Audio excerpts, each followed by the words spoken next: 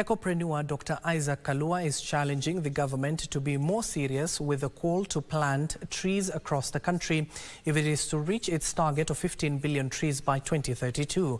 Now, according to Dr. Kalua, the president cannot follow up on his directives if people tasked with implementing them are not keen on doing so. Now, Kalua, who spoke during a tree planting exercise to mark this year's International Day of Forest under the theme Forest and Innovation, New Solutions for a Better World, said it was unfortunate that the country has not consistently heeded the calls of tree planting even after lobbying by the government consecutively.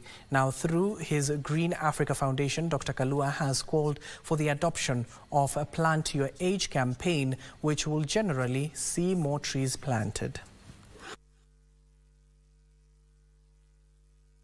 We are training the communities in a very practical way about how they can grow trees around their homesteads, the land use processes, the growing trees amongst the animals that you have at home, so that the result is very clear of improving the soil, because we are losing our soils.